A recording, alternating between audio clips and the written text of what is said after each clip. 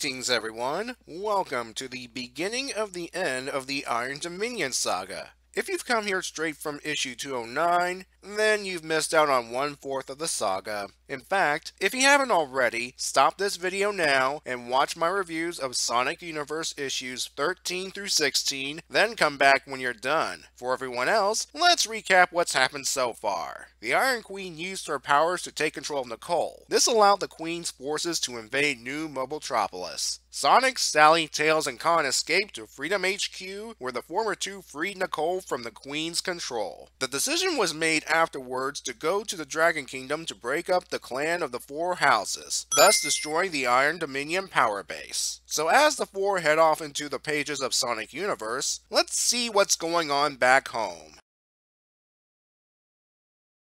We start with things not going so well for these two. Sure, Amy has the hammer and Sega plot armor, and Antoine's become proficient in his sword skills, but they are outnumbered, and the ones that could really help are off in a spin-off book. Luckily, help arrives in the form of, oh joy, it's Skunk Boy. Okay, to be fair, at this point in the comic, Jeffrey's married, and the relationship between him and the Freedom Fighters has improved. Just don't do anything that puts you back on my list, such as stabbing Sonic in the back or something. Anyway, thanks to his distraction, the three escape and head for the Freedom Fighters' secret bunker, with a tree stump entrance I might add. Bunny's inside, and she explains to Jeffrey that she's a liability thanks to her cybernetics. Nicole appears, still in her disguise. After some misunderstandings, she updates everyone on the situation. The enemy is preparing to legionize their prisoners in a public display at the Coliseum. The group then explains to Skunk Boy, and the reader for that matter, what legionization is. Basically, it's the process of turning someone into a cyborg, brainwashing them, and sending them to Dark Egg Legion chapters throughout the world. Wow, what an intriguing concept. A cybernetic army taking an innocent and converting them into a new member by force. It's unlike anything I've ever seen before. Anyway, most of New Mobotropolis' citizens have been spared this act, either by being on Angel Island with the Chaotix, or in hiding. But the dialogue implies some citizens weren't so lucky. Still, Amy, Antoine, and Skunk Boy will go and prevent the public legionization from happening. Somehow. Meanwhile, Snively's paying another visit to Crazy Eggman for another gloating session, only to be greeted with an image that's bound to trigger a horrific memory. I wonder if Butler was thinking of his past work when he drew this.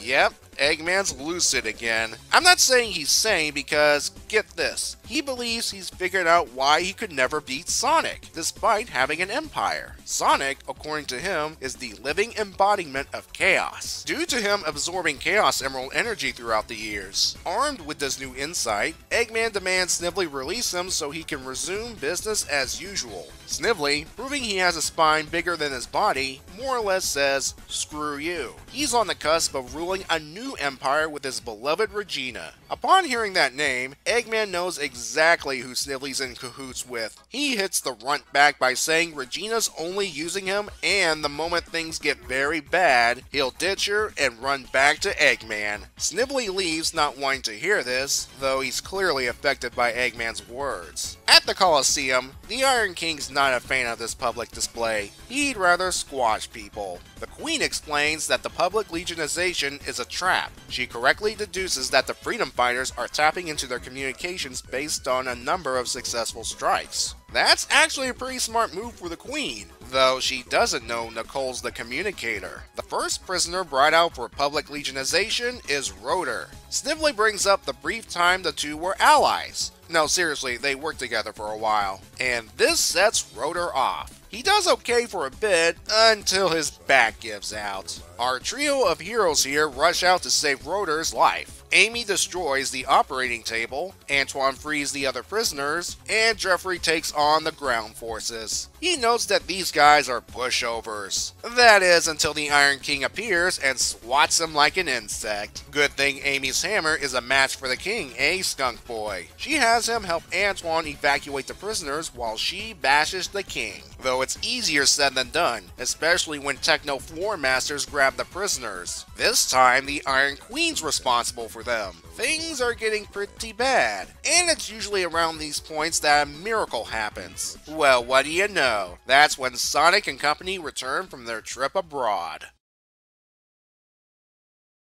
Let's talk about the cover. Besides the fact it's one of the few times it doesn't feature Sonic, it's also not the original cover. This was. Sometimes the original cover doesn't work for a number of reasons. However, here, the original cover was repurposed as artwork for the recap page. The main purposes of this issue are A. To show the struggle of the freedom fighters without Sonic. They could handle things to a point thanks to advanced intel from Nicole, but without Sonic and Tails' skills, Sally's planning, and even the monkey's abilities, it's tough. And as noted, Bunny's useless due to her cybernetic nature, but I do admire their courage and heroism during these times. It's only thanks to the arrival of Point B, Jeffrey, that the active members aren't defeated in the beginning. I believe this is the first time we've seen Skunk Boy as a main character under Ian's penmanship. Previously, we had either Carl, Ken, or some other writer had a go at this guy. He's a bit cocky like before, but it's definitely toned down. He also serves somewhat as an audience surrogate, learning about how the team's struggling without Sonic, and learning the concept of legionization. Now let's talk about Point C, Eggman and Snively's conversation. This is another sign that the status quo is coming back. While Eggman is still obsessed about dealing with Sonic, he believes he's figured out why he can't win and starts planning around it. He also believes that Snively will turn tail and run back to Eggman when the situation gets out of hand. Is it just me, or did Eggman's trip to Crazy Town give him the gift of genre savviness?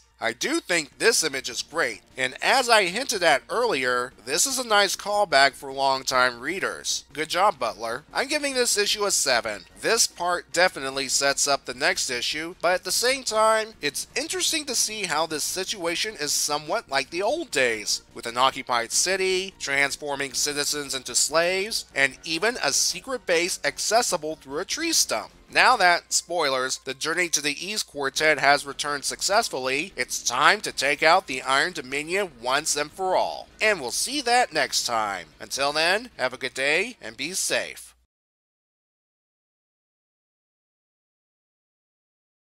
Skunk Boy must really be skilled to sneak into a sealed city. I swear, this guy must be made of air or something.